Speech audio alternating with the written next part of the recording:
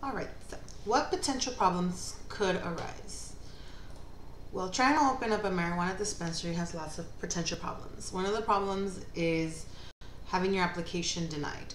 Since it is based on a lottery, that's how they select which dispensaries, if they have all their documentation and application done properly and fees paid, will be opened. Another potential problem is product liability, legal issues, enhanced risk of banking, financial or IRS scrutiny, crop loss possibility due to pests, heat, human error, etc., and high energy consumption.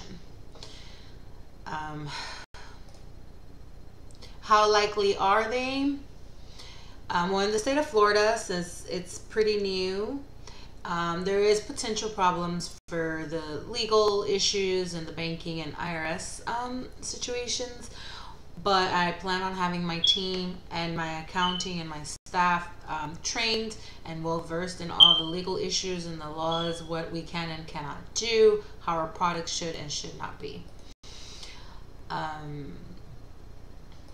The crop loss, there is humidity in the state of Florida, but if we have our greenhouse with the correct temperature and we make sure we use the correct pesticides, and our staff once again is well trained, it should lessen the possibilities of these errors happening. And to manage the potential problems is be proactive, have plans set in place in case any of these were to occur, know what to do in the situation. For the high energy consumption, consider going into solar, but I have to research into that and see if a dispensary can run on solar power. What I have projected for this project is having a facility and have a facility facelifted within about 12 months, doing a soft opening in about 18 months, and hopefully having a full opening between 24 to 30 months. The way I have set my objectives is actually doing my research, setting up adequate timelines, getting advice from people that have opened other dispensaries in the state of Florida, and knowing more or less what the process is, and already starting to talk to family members and possible investors. I have not yet set up deadlines for each stage of my venture because the main problem would be getting an application and being approved. Since very little get approved and there's not an approval every year, I cannot set my deadline until I have that approved. Once I know that there is an approval, I can start setting deadlines from there. Is there a relationship between events in this venture?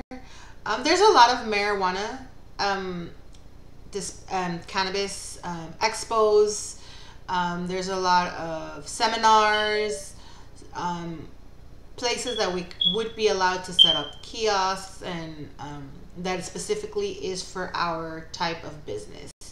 Not every event would we be allowed because of the nature, and everyone's not 100% on board. But doing my proper research, I know which events that we can coincide with for my venture. And at the time, I don't have any other factors or contingency plans. My main focus is obtaining the funds for the application, which is over $60,000, and getting started in that process and seeing how that goes, and having a consultant in hand and an attorney that can assist me so that we have a higher chance of being approved and being able to get the ball rolling and having this company started. All right, thank you very much.